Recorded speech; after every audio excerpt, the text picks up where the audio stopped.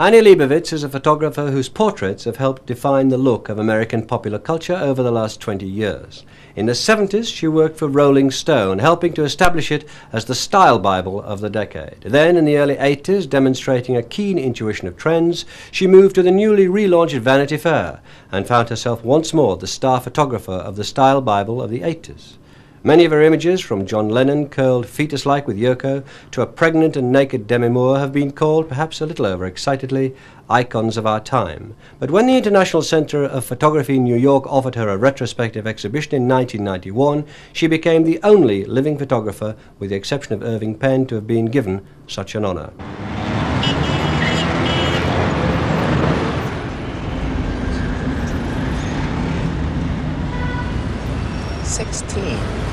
It's a 16. 16 as in, that's like a fish eye almost or something, no? No. Yes, it is. No, no. Yes, it is. Head and shoulders. Let's see. Give it to me.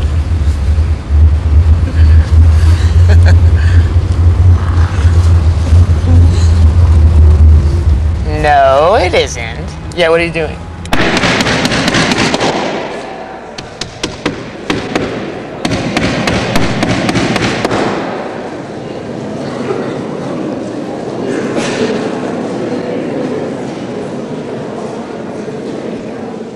Work is really like a baby, you know, that needs to be fed all the time. You know, it's something you have to take care of. It doesn't take care of itself. You know, it doesn't happen, you know, by magic. And this year with the book and the show, it's sort of like the baby graduated. At the International Center of Photography, it was the most popular exhibition that we've ever had in our history, which means it was more popular than Cartier-Bresson. It was more popular than a Man Ray fashion show we'd had a couple of years ago. Thanks. Roxanne, you're like this. I think there are two kinds of celebrity that are involved in Annie Leibovitz's work. One is the celebrities that she photographs, and the other is her own celebrity. And I think it really plays into the way that Annie works, and it also plays into the way that the sitter responds to the pictures, and also the way that the viewer responds to the photographs. Where's my camera when I need it? I don't know.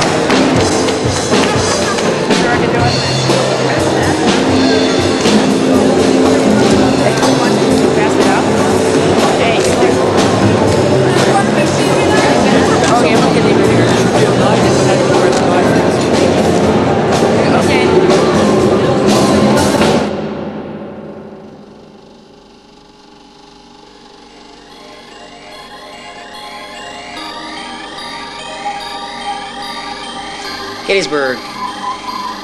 No? No. Fort Augustine. No. Guess again. Northern Virginia. Manassas.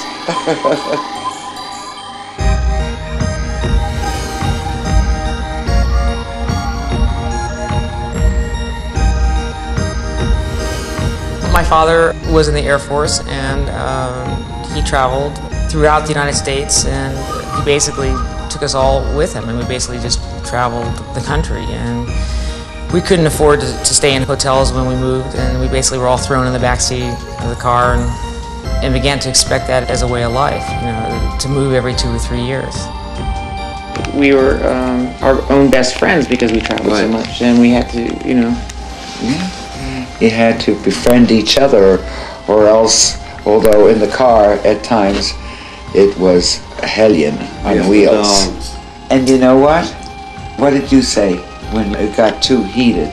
Remember, what did you say, Sam? I said, shut up. No. He said, I'm going to stop this car. I'm going to pull this car over to the side. Oh gosh, no. Some more movies. I mean, there's a lot of excitement in sort of picking yourself up and moving. You know, you can change yourself. You got to see how a lot of people lived in so many different ways, and I got to see the country, and I fell in love with the idea of looking out the window. And, you know, I look back at it now and I realize what I'm doing. I basically had framed my life, you know, a lot of it through the windows of cars.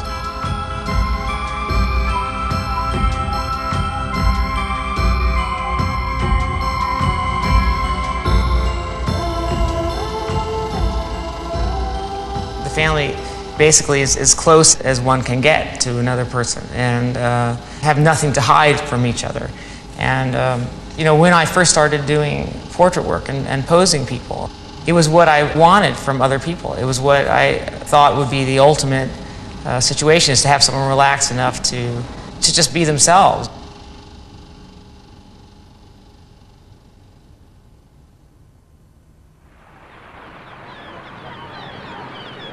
There was one photograph in my grandmother's house of my mother's family, arranged from youngest to the oldest, and they're on the Atlantic City boardwalk looking straight out at the camera. And it's taken by an anonymous photographer. The simplicity of it and the beauty of it, you know, and the composition. I can see that photograph repeated, you know, in a lot of my work.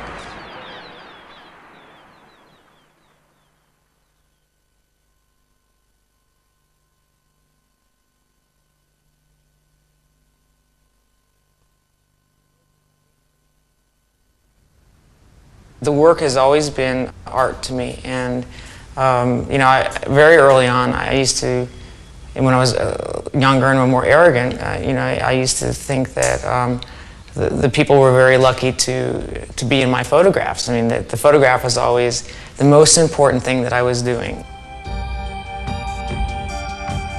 In 1968, she went to study painting at the San Francisco Art Institute. It really wasn't until I took a night class in photography and started to use the darkroom there and start to print that I was totally, you know, seduced by the darkroom, you know, by watching the magic of the work sort of come up in this kind of immediate way, you know. It was much faster than painting.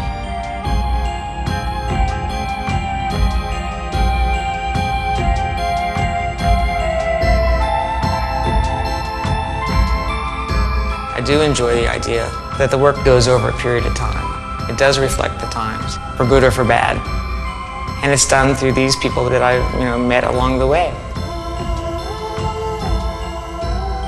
I think the thing that's unique about the work is that it traces an aspect of American popular culture for the last 20 years. It is, obviously it deals with politics, but in the very beginning parts of the work in the 70s, it's really based on the youth culture strongly.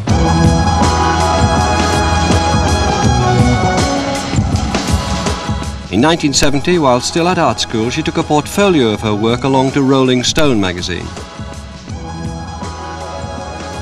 Rolling Stone was then only 3 years old and rapidly gaining ground as the voice of the new youth culture, documenting everything from the contemporary music scene to drugs and politics. Her work was immediately accepted, and by 1973 she'd officially become Rolling Stone's chief photographer.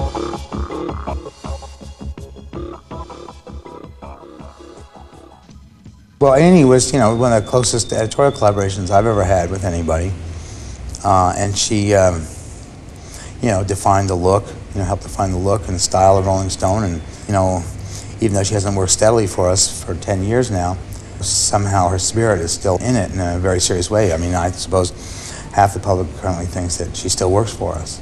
But that collaboration was really intense and very, very productive. I was looking to be adopted and and found, you know, found Jan and Jane. You know, it turned into family for me. It was more than, you know, a magazine, it was a way of life. The first cover was actually one of the photographs from the peace rally, and it was a crowd shot, and they used it as an illustration for revolution in the country, you know, at that time. It started as photojournalism. She'd go down the road with rock and roll groups, or, you know, go to places, you know, we'd be covering a lot of cultural stuff at those times, of, say, you know, religious, you know, Maharishi type, you know, extravaganza, and she'd do that. Or Tom Wolfe went to cover the astronauts and the launch of the Apollo, and she'd go along with Tom. You know, the campaign trail, the 1972 campaign, whatever we were doing, she was in the thick of it. I mean, she was working every day of the year. You know, those early years were really golden in the sense that there was a lot of strength in being able to photograph without people thinking that you were doing anything. It was sort of like being invisible.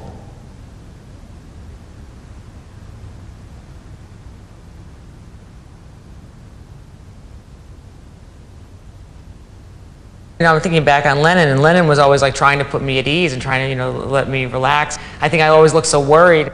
There was a certain kind of, well, let's help her out. let's just help her get through this, or something like that. By the mid-70s, Rolling Stone embodied the spirit of a generation and provided a forum for writers as diverse as Tom Wolfe and Hunter S. Thompson. Hunter Thompson was a political journalist who had acquired cult status among the magazine's readers. Thompson and Leibovitz had a close and somewhat stormy relationship for many years. He now lived in seclusion in Woody Creek, Colorado.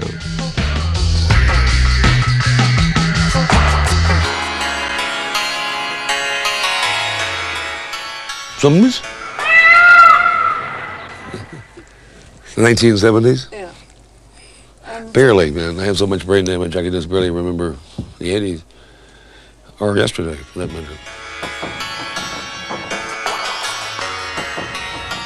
Hunter is, like Annie, is like one of these raw talents, just full of energy. It's just almost explosive. That's horrible. That must be Leibovitz. And working with Hunter has been at times a little bit like working with Annie, So long hours, altered states of mind, intense concentration, and just, the enormous amount of fun. Happens every night. That's the neighbor's pig. Comes over and tries to get into the peacock cage. He gets caught in the mechanical, what do you call it, nutcracker.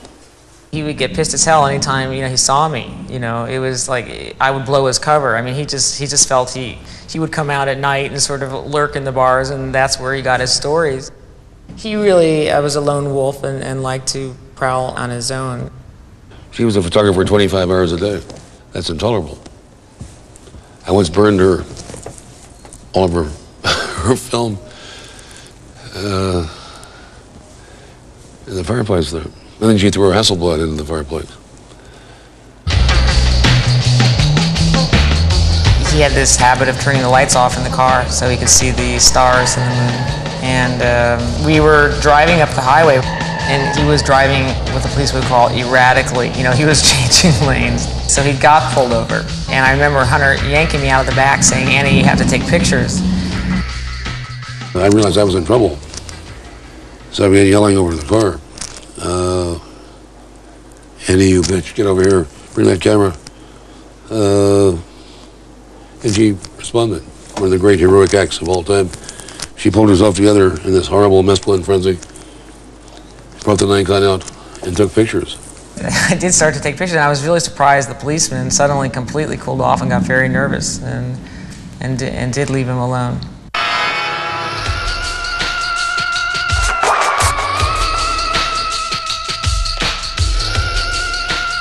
I felt as if I was in a very special place because, I wasn't being told what to go out and see.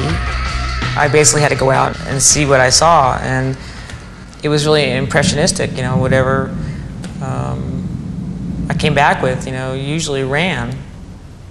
And there were a lot of times that the pictures were the crutch for the magazine. They didn't have a story and they just ran the pictures. That was, of course, true with Hunter filing for Nixon leaving the White House. Mistakes, yes, but for personal gain, never.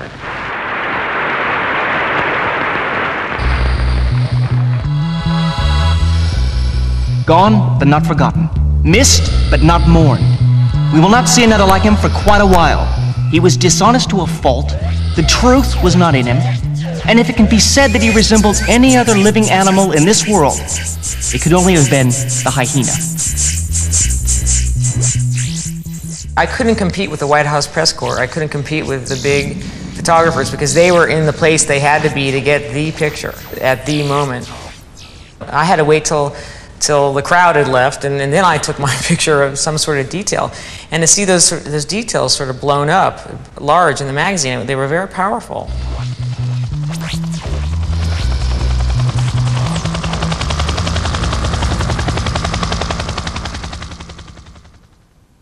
In 1975, when Mick Jagger asked me to be the tour photographer, I jumped at it. You know, I remember Jan Winter said to me that he couldn't guarantee that I would have a job when I came back to Rolling Stone if I did this, and he was not very happy about me going off to do it.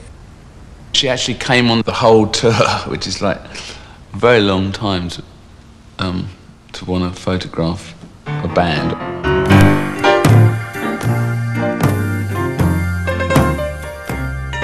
I really didn't know how music was made. In fact, when I started on the tour, I brought my tennis racket with me, and I was thinking that as we went from city to city, I was going to take a tennis lesson, you know.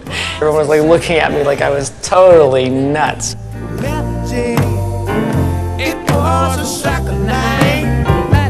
Of course, you know, nights turned into days, and you know, I was never seen in the daytime again. Sort of, it turned to a vampire.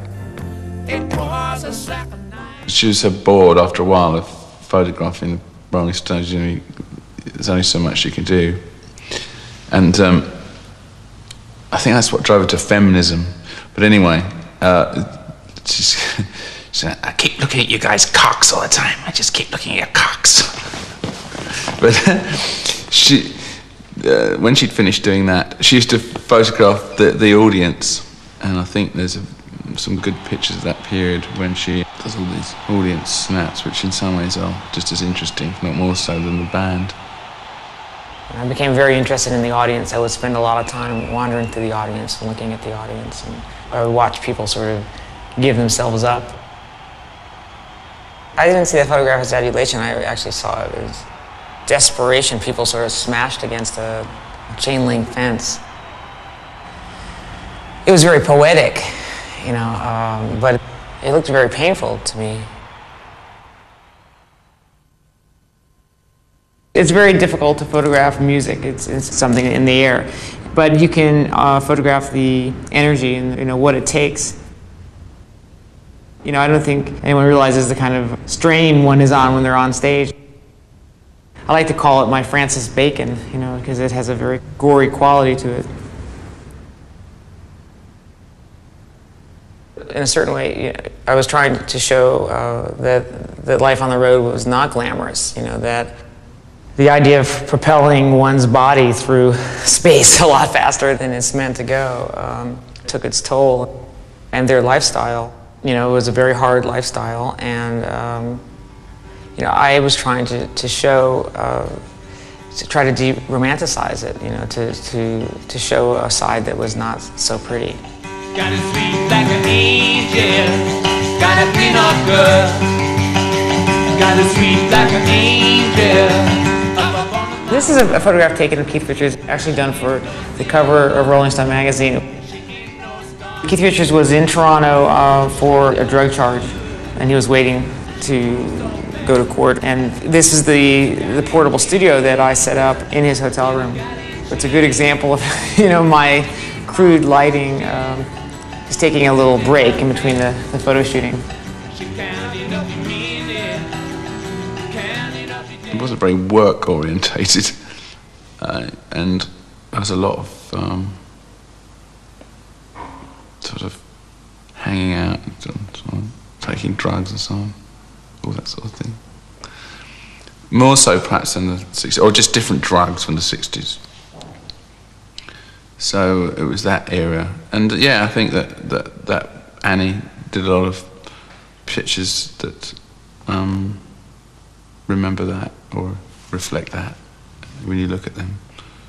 I think she was very aware of all that. I mean, she was very much part of it. She was sort of hands-on. She wasn't like so much as a fly on the wall as kind of one of the guys, you know, taking part in everything. She liked to be one of the guys. You know, I basically gave myself up to whatever was going on and felt that that was what one did as a journalist or as a you know, in that kind of reportage work, that in order to get the best work you had to sort of totally be involved. And people talk about the soul of the sitter, but there's also the soul of the photographer. And, you know, I basically almost lost, you know, my soul. I mean, it wasn't the Rolling Stones' fault. fault. You know, it was my fault for allowing myself, you know, to give myself up, you know, to go in something so deeply that, you know, I let it, you know, overtake me.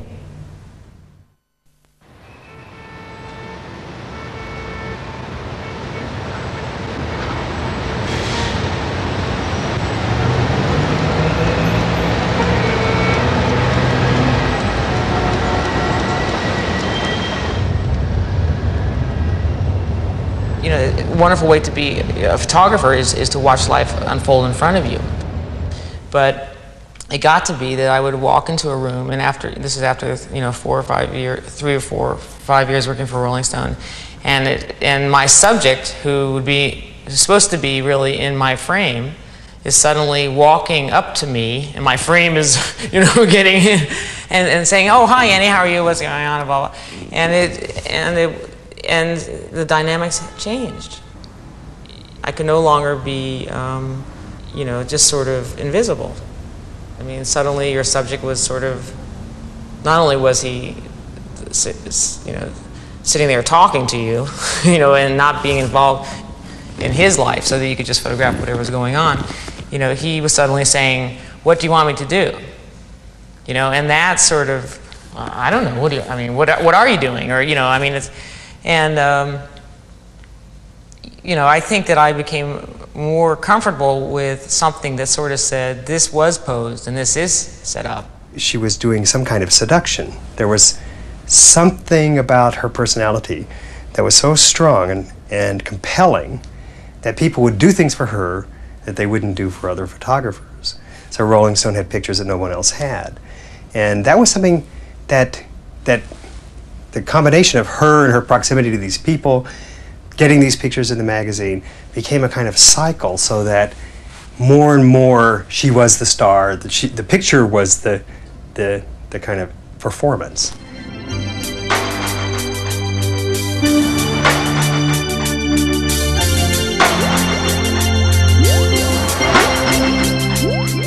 I started to think of ways to make the cover portrait something more than just a face looking out at you. I liked when photographs, even the pose pictures, told you a little story or gave you a little more information.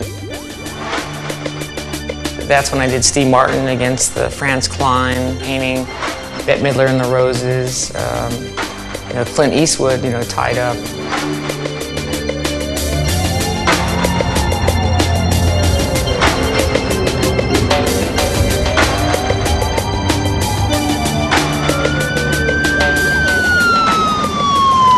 John Lennon was brought to the emergency room of the Roosevelt site, St. Luke's Roosevelt Hospital, this evening, shortly before 11 p.m. He was dead on arrival. And I guess was their last, you know, official photo session, and you know, by that kind of horrible accident of fate, you know, within hours he was murdered. You know, in retrospect, that picture looks, you know, like a return to the womb, you know, preparation for death.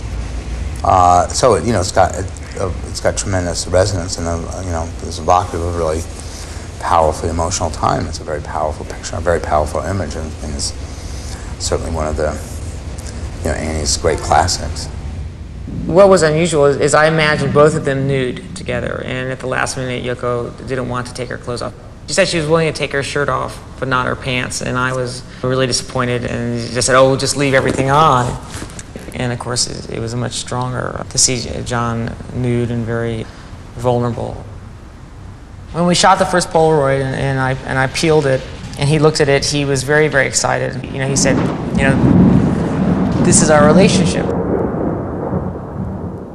Once John died, I mean, no question that we were going to use it, and then went further and decided it just didn't need any headlines at all. So it was the one issue of Rolling Stone ever that we put out that had no type on the cover, except the logo. Despite her continuing professional success throughout the late 70s, her drug addiction was becoming increasingly debilitating. Those times were a little crazy. I mean, it was the peak of the drug times, and pretty much everybody we were covering and everybody we were working with was taking drugs, you know, in one form or another. And you know, it just got, you know, kind of crazier and crazier, and Annie got into it perhaps a little heavier than most. And after a while, it sort of just kind of took over, and I started managing her and her managing the drugs. And it led to some pretty rough times. There is this myth that you have to be in a lot of pain, you know, to be working, and I think I certainly fell into that category of thinking that it did make it, in a certain way, you know, easier to work because you really didn't have to have a life, you know.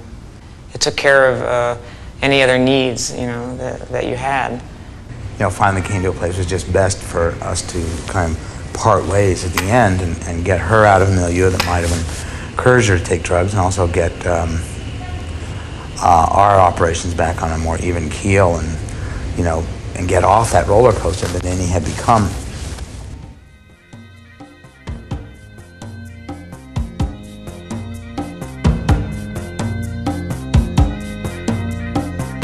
It took me years to come back to myself. Yeah.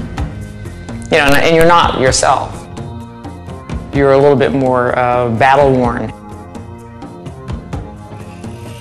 But you know, amazingly enough, I did continue to work. You know, I think it's what really saved me. Right. Do you want to get together a little bit before the 12th art meeting just to discuss what, you know, I'm going to discuss? And yes, I'll be in the studio.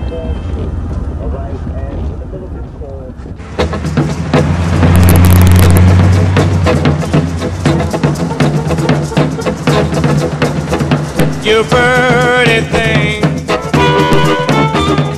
In 1981, Annie Leibovitz joined the newly relaunched Vanity Fair. The magazine was in the ascendance and rapidly becoming the magazine of the 80s. A generation of Rolling Stone readers had come of age, and they now had money and power. Hi, Bernice. How are you? Okay. Before she came to Vanity Fair, she was beginning to be somewhat pigeonholed as a kind of cult photographer of rock and roll burnout case. And when she joined Vanity Fair, that was really the image of her that people had, that she was the person who was there at the very last minute of a Stones tour when everybody was strung out, and then she'd get her fantastic shot. What she's been able to do since joining Vanity Fair is really grow and evolve and develop as a photographer in terms of her subject matter as much as her technique, so that now you'll see Annie doing a portfolio like her Watergate portfolio, where she went back and photographed all the protagonists of Watergate, or the Hall of Fame, which she does every Christmas, in which she will do anybody from Havel to the head of Fox Studio. It's not just simply performers, it's not just rock and roll. She really has a much, much wider spectrum to do.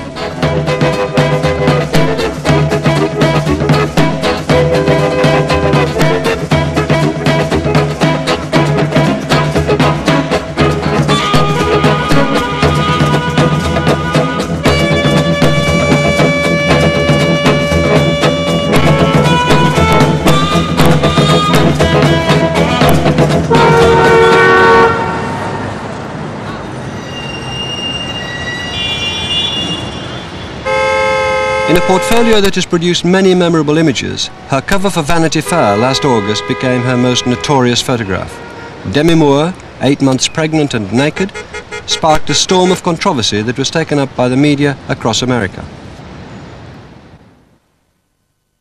When we got there that day, the one thing that I had said to Laurie Goldstein, who was the stylist, is that I felt very sexy, and that I wanted to portray that in the photographs. That I said, I think you should go and get beautiful lingerie, black lingerie, and I want to depict how I really am feeling and how sexy I think the pregnant body is, and a woman in that time. And so it wasn't as if we came up with some big, you know, revelatory idea. It was just like the most natural thing for us to do. And I wasn't even really thinking of it as a cover of that. And then as we were in the position, I looked up and I said, Annie, wouldn't it be great if they used this for the cover? And then we all kind of looked at each other and said, there's no way they're going to do it. As soon as Annie brought the shoot back, I knew that it should be the cover. It felt to me a really groundbreaking celebrity picture. To me, it completely defined celebrity in the 90s. Its image just said everything. It said the rejection of glitz, it said Hollywood being sort of self-parodic almost for once. It said babies, which is what everybody's talking about. The furor over Vanity Fair's cover continues to grow. Tina Brown issued a statement today denying that One the irate photograph manager is told offensive. reporters, "We are a family store, and this cover is obscene." I couldn't take it too seriously to begin with, and I realized that you know, that it was too important of a photograph to a lot of women. I had to understand it a little better myself. You know, I didn't know what I'd done. I think that the taboo is that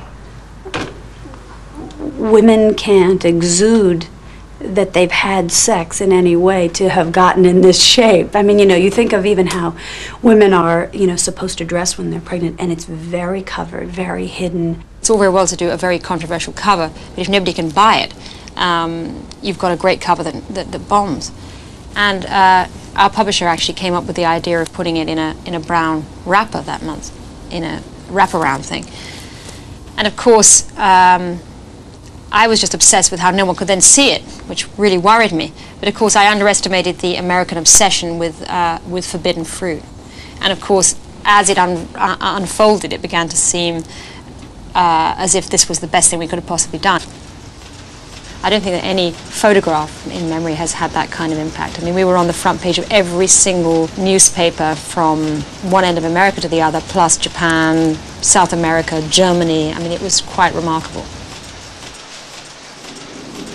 The Demi Moore cover was considered a success because it raised so many eyebrows and it put a semi-nude pregnant woman on the front of a mass media magazine. But I think the problem with a photograph like that was actually well stated by someone who works at Vanity Fair, who was congratulated on the photograph and the impact the cover had made, and they said, well, thanks very much, but what do we do next? And there's this element to Annie Leibovitz's photography where you're always faced with this issue. How is she going to top this?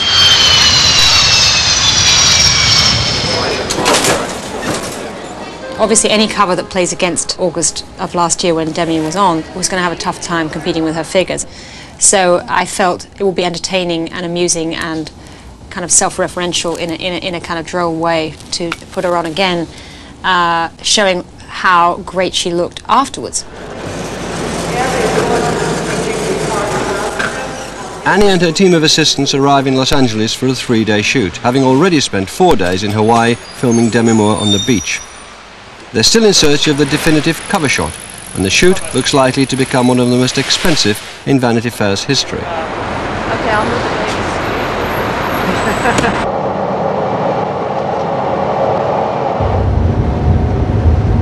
I was just wondering if they said anything about the baby at all. No, my message was that Demi and the baby were showing up. Because, you know, we're having problems with her wanting the baby photographed. And, you know, I can't see doing it without the baby, you know. That's the cover to me. Yeah.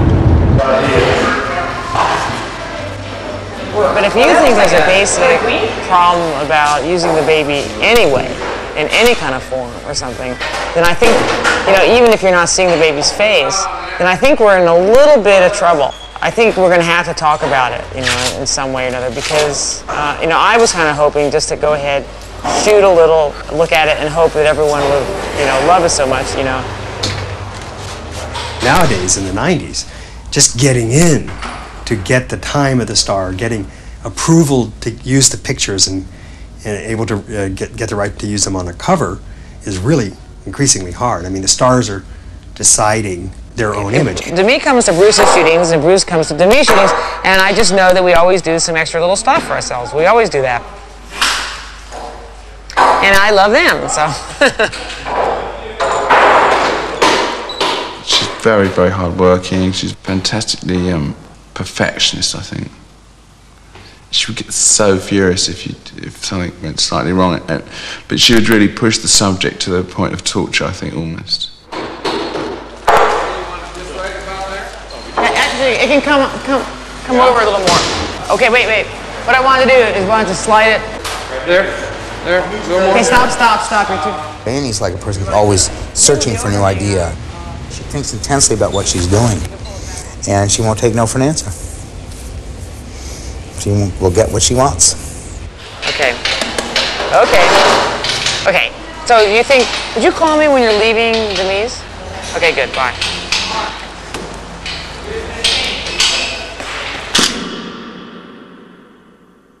When we look at her photographs, her best photographs, we feel we're being led into some secret about the star's nature that perhaps the normal photographs in People magazine or the normal celebrity media don't give us in the same way. And I think part of the attraction to celebrity, and this is perhaps her great intuition as a photographer and as a member of the celebrity culture and the celebrity media, her great intuition is that we always want to know something secret about the star. About a dozen South Central LA gangs are gathering right now in the Athens area looking for an end to all the violence. Yesterday, gang members held 4 different meetings throughout Los Angeles to talk over an end to their hostilities. There are problems with the baby shoot. Bruce Willis, Demi's husband, doesn't want the baby's face to be given public exposure, so the search for an eye-catching image to match last year's cover continues. A new day dawns, and with it a new concept. Nudity with a twist.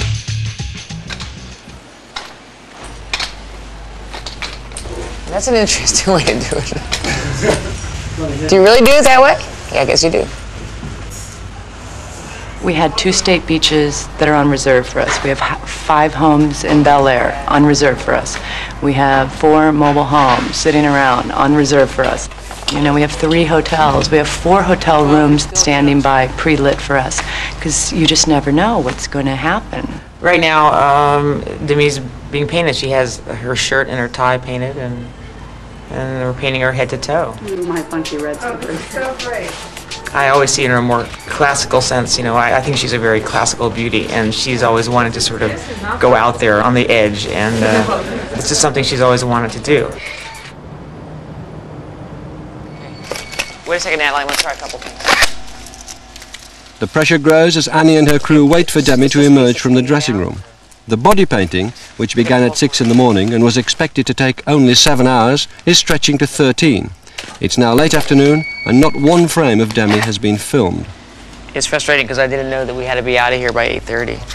I didn't know we had to be out of here at, 8:30 until about, 20 minutes ago. And the hairdresser has to leave at 7, and I found out about that, halfway through today. So as time goes by today, there's less and less time to shoot. It's the normal thing, the normal frustrating thing.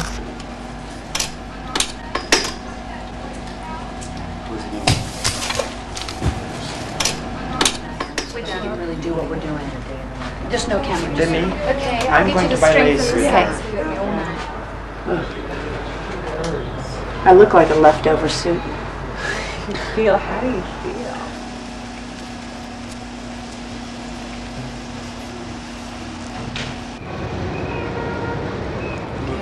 Well, do you want to try the wall? So that you're in your own. Do you want this? I'll just hold this.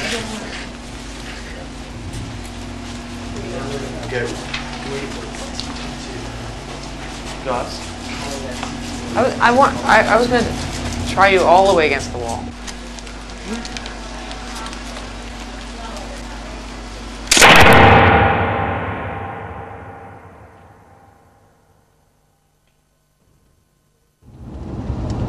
Maybe that's a kind of crucial image for all of Annie Leibovitz's photographs, that these celebrities are photographed, or if you will, painted and naked at the same time. They seem to be naked, but they're actually painted.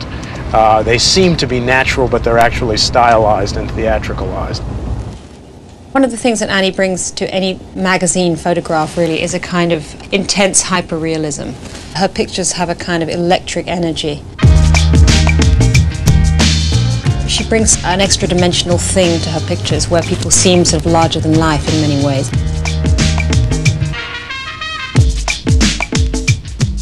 Annie's sense of aesthetics has to do with handsome. It's not about pretty. It's not about a certain surface beauty or exquisiteness. It's about very robust strength and kind of well-balanced proportion and health, which is a very American sense of aesthetics.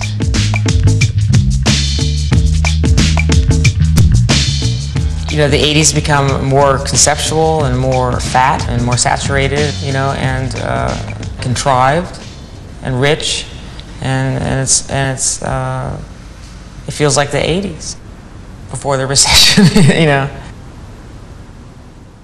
Annie's portrait of Donald and Ivana Trump was a quintessential 80s photograph, highly celebratory of celebrity glitter, really. The most interesting thing about a person can be that they're famous, and sometimes it's the least interesting thing about them. The surface can be as fascinating as the interior, and I think that the surface says a lot about our times and about the person.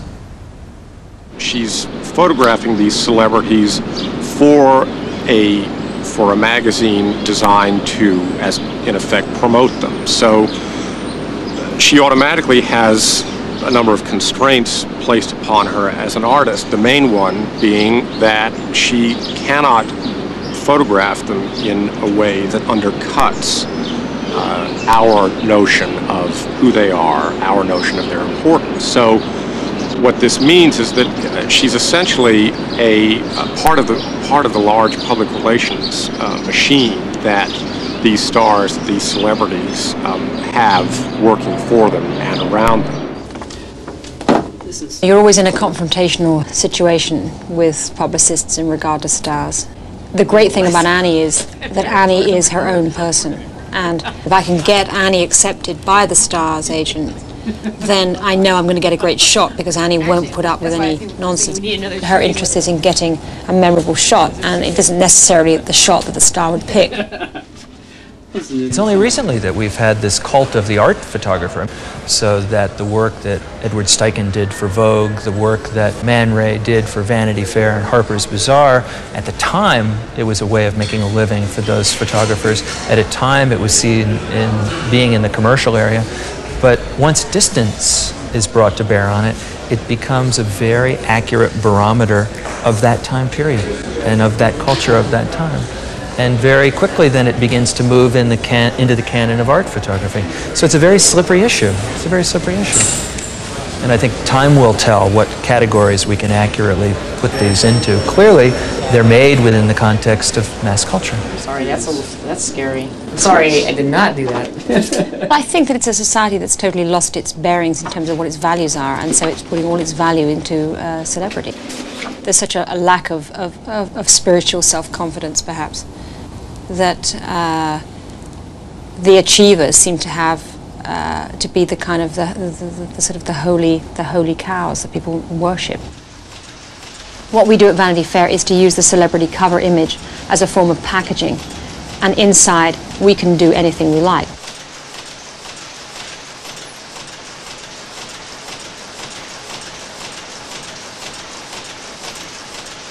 There are times when the event is actually more exciting than the photograph, and that always sort of throws me off, like the Keith Haring photograph, for example. It's just sort of a little bit of light compared to what it was like to actually be there and watch him paint the room.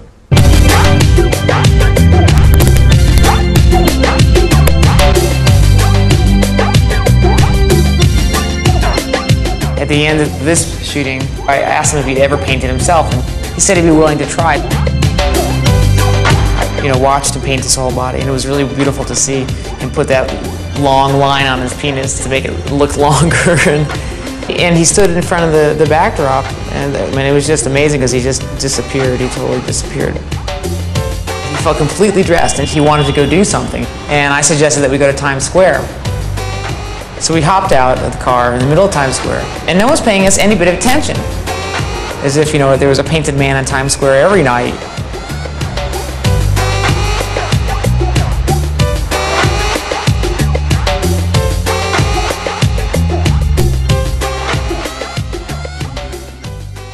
In 1987, when American Express gave her a 3-year commission to produce a series of portraits for them, she found that she finally had the resources and time to bring her work to a new level of technical perfection. I brought the American Express work to such a point that I started to not like it because some of it starts to look extremely slick and, dare I say, commercial.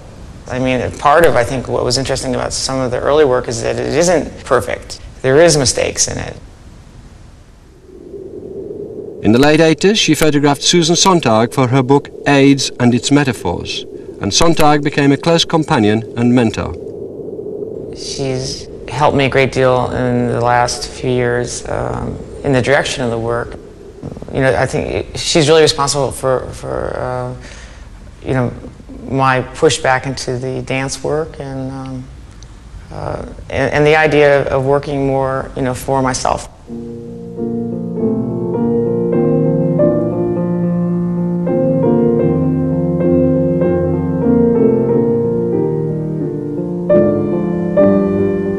When I look back over the years and look at the work, I can see that I'm pulled back and seeing the full body most of the time. That I've always been interested in the form of the body.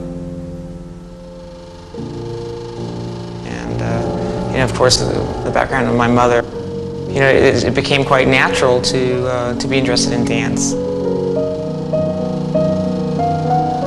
Oh, that's me dancing.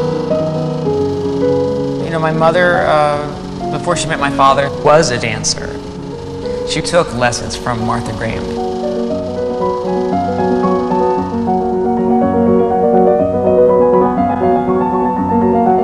It's a wonderful, stripped-down sense to work with, especially as a portrait photographer, because you're working with body language and sort of very raw emotional forms, and the dancer is expressing himself in a silent way with his body, and I think it feeds back quite nicely into the portrait work. I mean, I look at how people sit and what they do with themselves in a more studied way.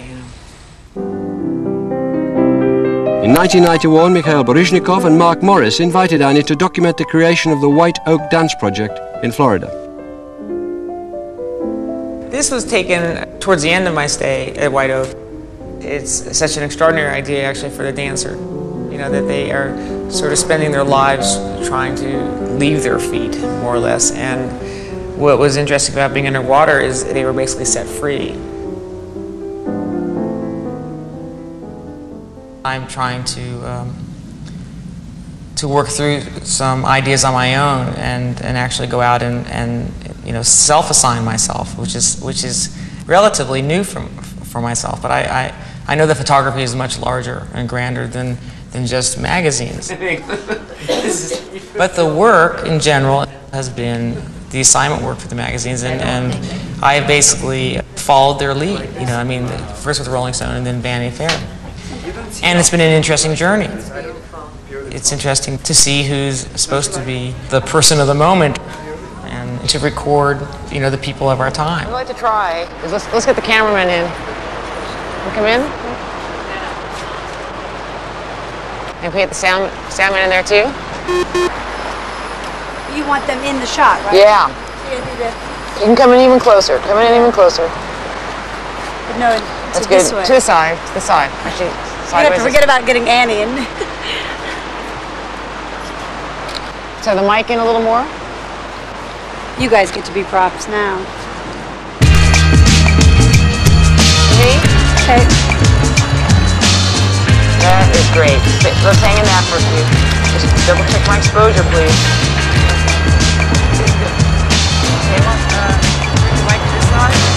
It's great, it's great, it's great. Put your legs a little closer together, let's see.